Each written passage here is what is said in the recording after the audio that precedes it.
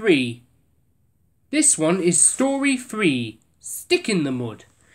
The manager was as good as his word, Skarloey continued.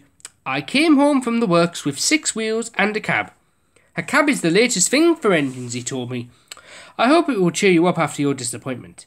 Rhaenyra chuckled. It cheered him up too much, and those silly coaches made him worse. Such a handsome engine, they tittered. 6 wheels and a cab. So distinguished, my dears. It's a pleasure to see him. And he soon got too big for his wheels. Skarloey smiled ruefully. I did too, he said. Go on, Rhaenys. He boasted about his cab till I was tired, said Rhaenys. You should get one like me and be up to date, he would say. No, thank you, I said. You look like a snail with that house on your back, and you don't go much faster either. So am I. Let me tell you, who was late 3 times last week? Oh, it's no use talking. You're just an old stick in the mud. He called me more names, and we quarrelled, and we ended up back to back, not speaking.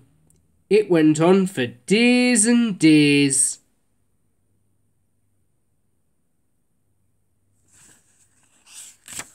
But one dark Monday morning, Skarloey had to take the workman's train to the quarry. It had rained for 3 days.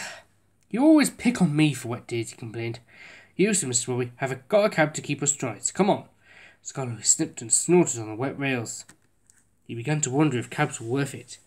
An hour later, I was warming up when Skarloey's guard came coasting down in an empty truck. He stopped by our shed. There's a landslide beyond the tunnel, he said. Skarloey's run into it and he's stuck. Show wheel and airs look lively. I'm sorry, Mr. Pierce, sir, but that Skarloey's too swanky. He says I'm a stick in the mud. He can jolly well stick in the mud himself. It serves him right. But, went on my driver, there's poor Mr. Bobby and the quarrymen. Does it serve them right too? The guard says the mud's like treacle. Oh dear, he said. Oh dear, I said, that will never do. We must save them before they get sucked in.